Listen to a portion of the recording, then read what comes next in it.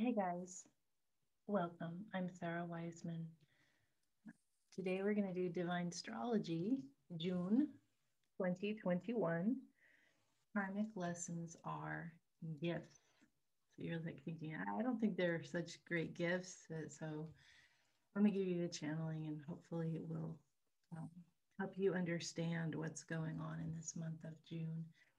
Um, Super big astrological year last year too. And the thing is that divine astrology is not astrology, it's channeled. So I channeled these forecasts um, usually a couple months ahead, which is always interesting to me to see, what's going to come up for the months looking in the future. So here we go. Karmic lessons are gifts.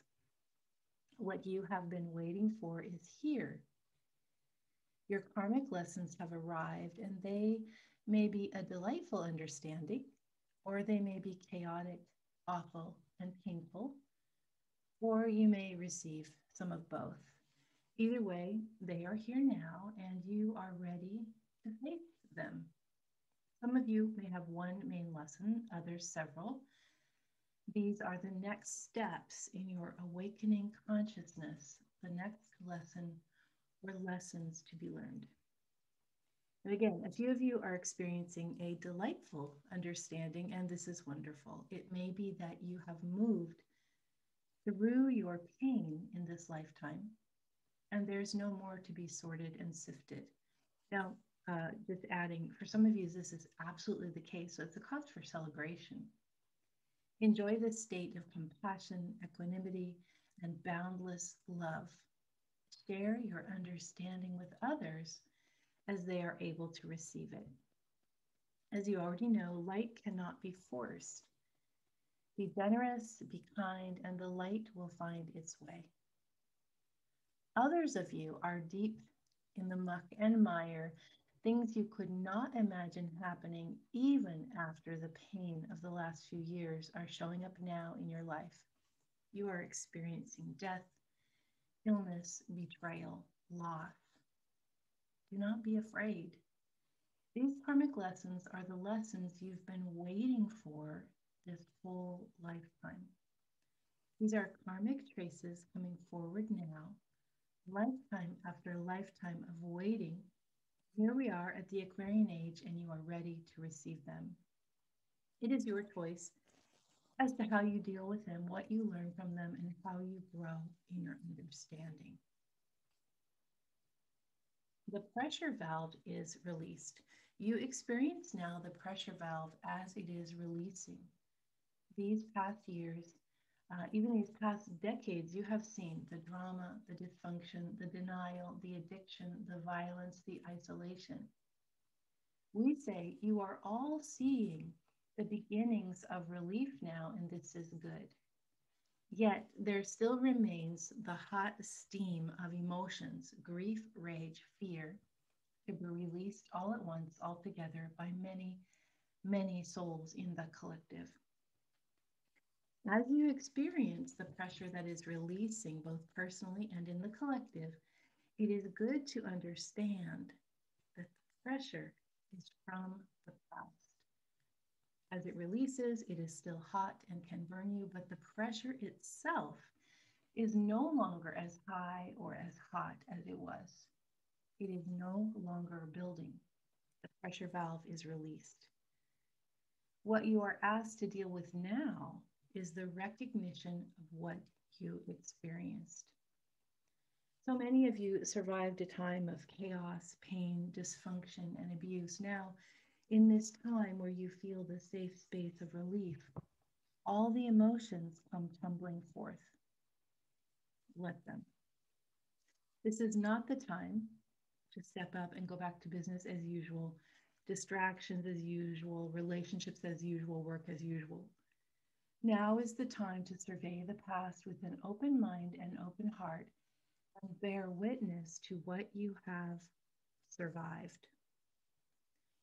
For some of you, this will be the last few years, others the last decade, others will look at the last many decades of this lifetime. The veils will drop off and you will see what you were really learning. So, what is your big karmic lesson? For many of you, it's saying no to injustice and to standing up for others. For many of you, it's standing up for yourself and knowing your power. For others of you, it's looking at all the drama and dysfunction and quietly saying no more, or loudly saying no more.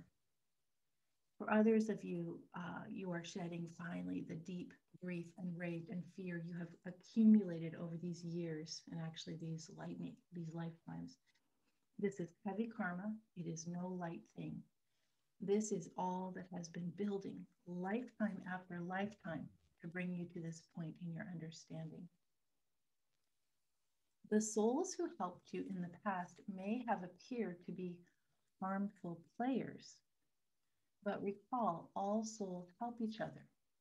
Each of you has stepped in as part of a soul cluster in agreement to play this role or that role so that all souls can learn.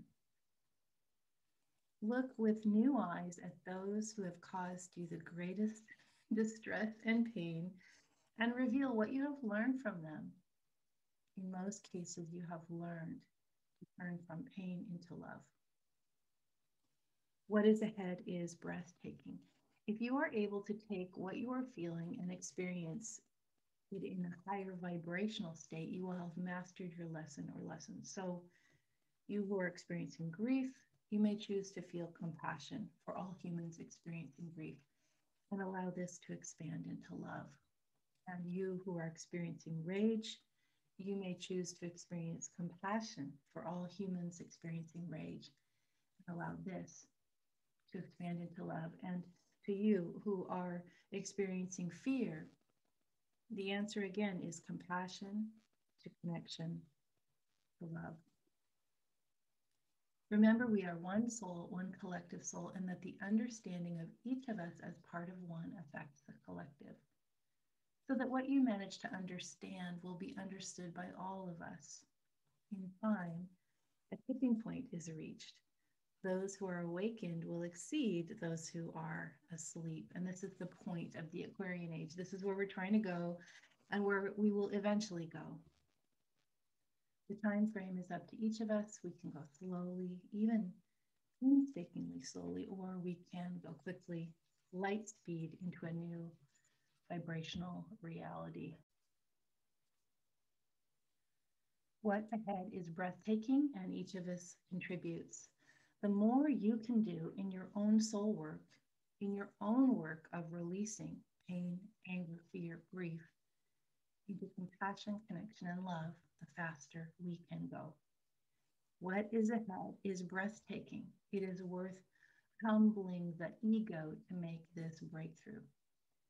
The karmic lessons you are receiving now offer you this opportunity. Being kindness. All souls who are asleep suffer. Being unawakened, slumbering in the dream of life, lifetime after lifetime, is incredibly painful. Once you were suffering in this way too. Be grateful that you have been able to wake up, that you have caught the sliver of light coming in, or that you are able to work with the divine flashlight to shed light in all dark corners, or that you are aware of yourself as a soul in human container. Be grateful. You are leading the charge of collective awakening. Be kind to those who are suffering in the dream of unconsciousness. It is a painful existence. They rarely know joy or love or grace or any of the marvelous experiences that you have every single day.